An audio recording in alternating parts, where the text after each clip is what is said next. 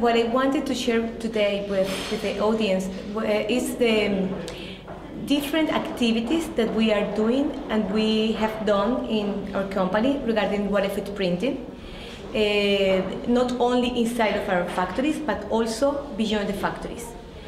And actually, there are different latest developments on water footprinting, and we are doing some pilot projects on this topic.